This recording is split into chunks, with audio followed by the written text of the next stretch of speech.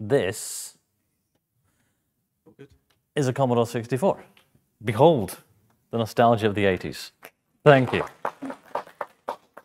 So this is, it might look like an animated GIF of a Commodore 64 screen, but it is actually a, well, I say it's a fully functional Commodore 64. Oh yeah, I can type. So I can do things in here, if I could spell, and it will actually run. If I can type, there we go. Okay, so it is a functional basic interpreter, a functional Commodore 64.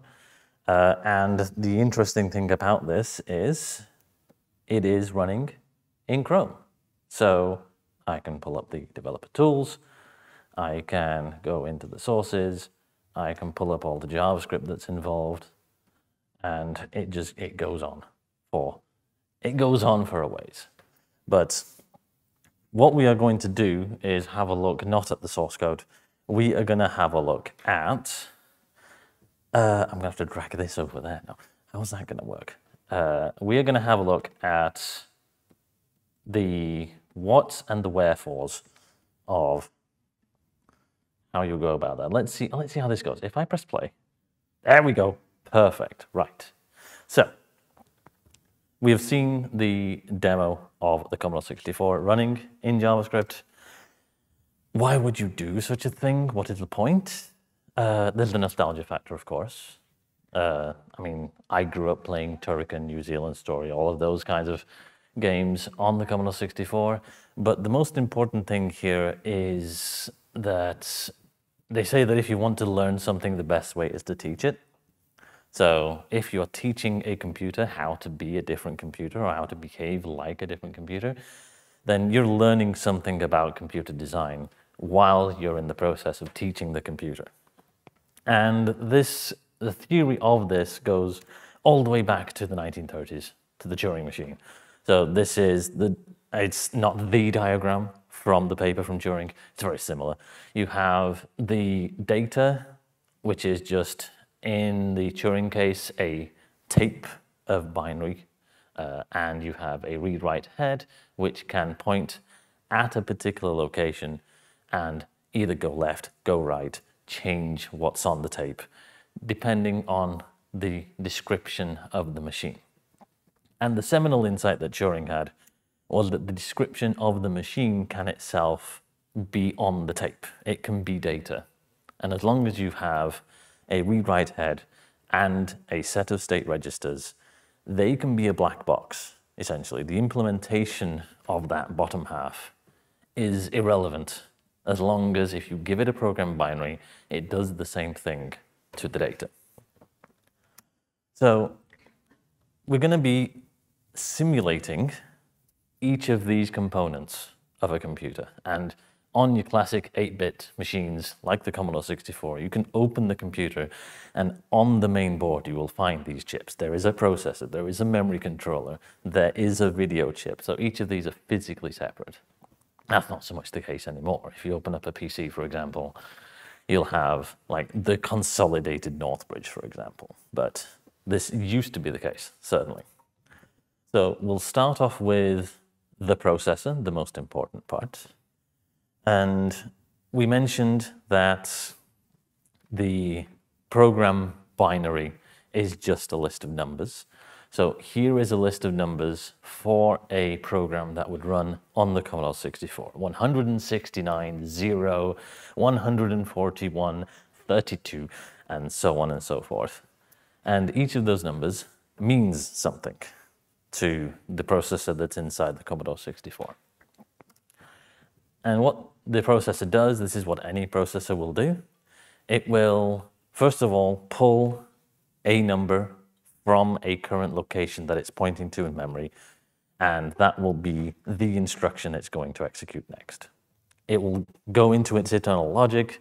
It will try to work out what that number means, whether it needs any more data from the program. It will fetch bytes until it has the full instruction, and then it will execute the instruction. Fetch, decode, execute, and then it goes back to the top, and it does this forever.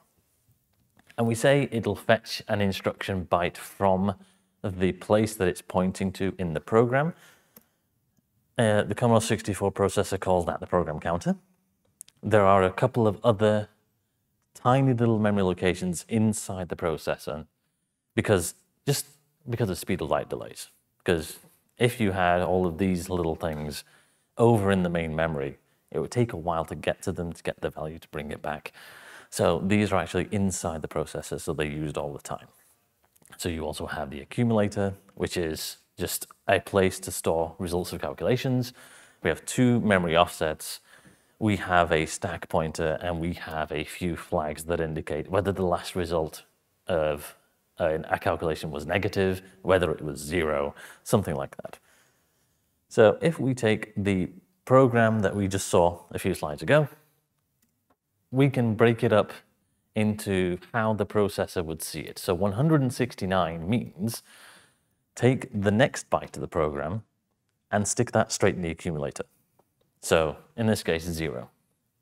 And then 131, or in this case, hexadecimal 8D, means take the next 2 bytes of the program, make an address out of them, and send it out on the memory bus to be saved in memory. So in this case, the program that we saw takes the value 0, puts it in one place, takes the value 1, puts it in a different place, and then does some stack magic to send you back to the basic interpreter. So how does a processor do this in general? We'll go inside the black box of the processor, and we have the instruction decoder, as you might expect, which works out how what the value that you just fetched means. We have the state registers, which were PC and A and X and Y and so forth. We have the arithmetic unit, which actually does the logic of, for example, addition, subtraction, loading. And we have an interface to the memory, which is where all of the things that go in and out of the processor, where they come from. So if you are to emulate a processor, you want to emulate each of these little pieces.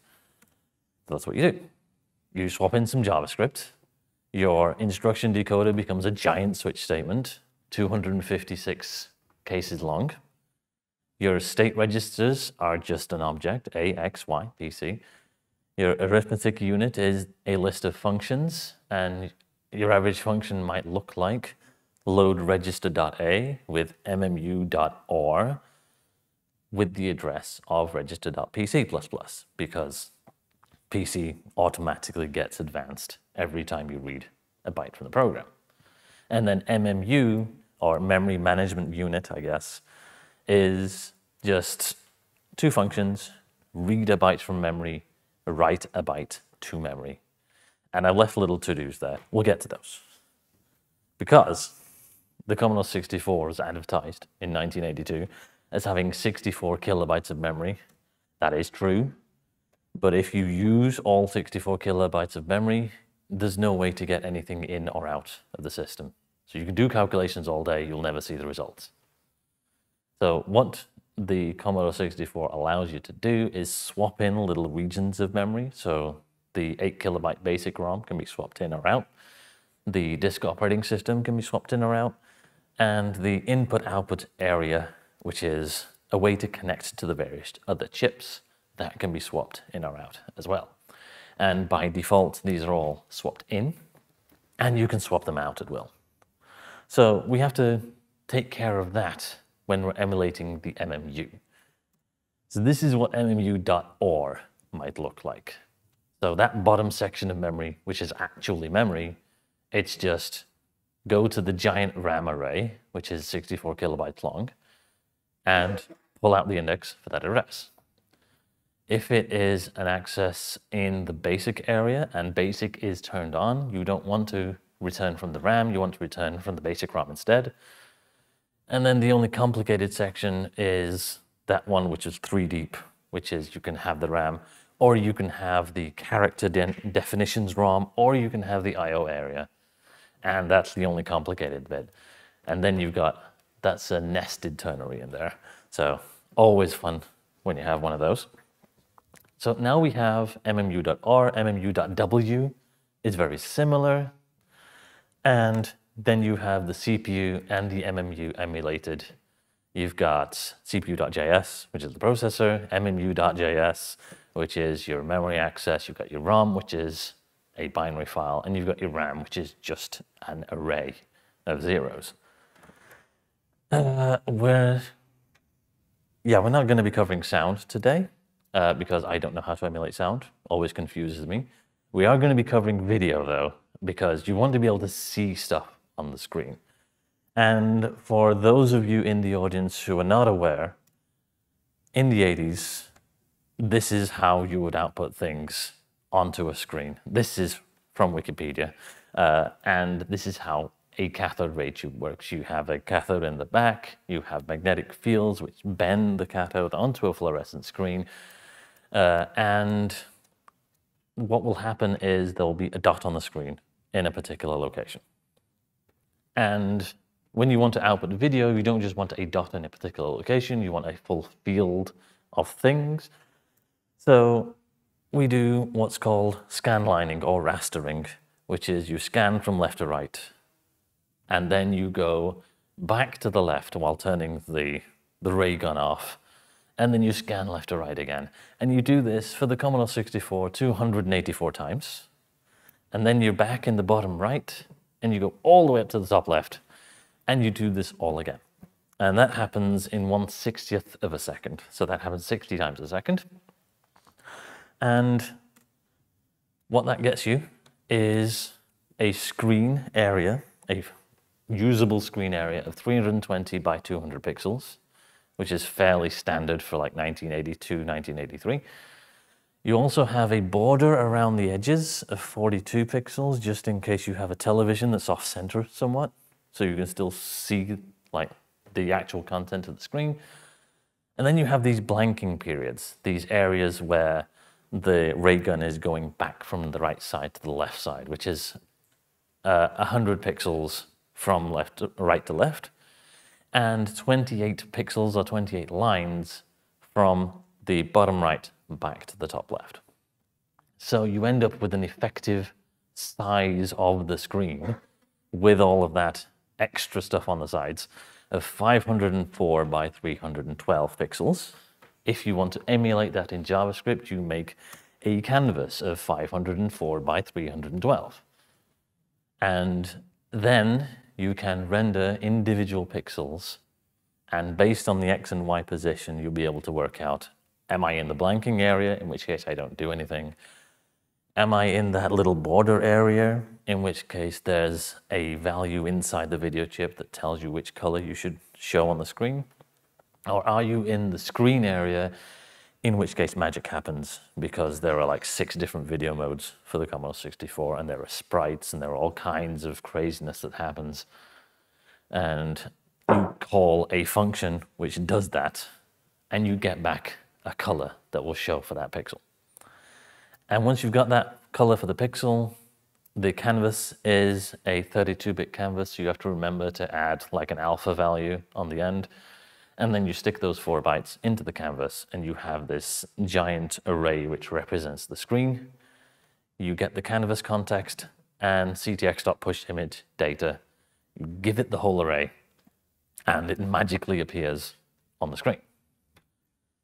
So we mentioned that this happens 60 times a second, and you can work out how many pixels it takes to do that.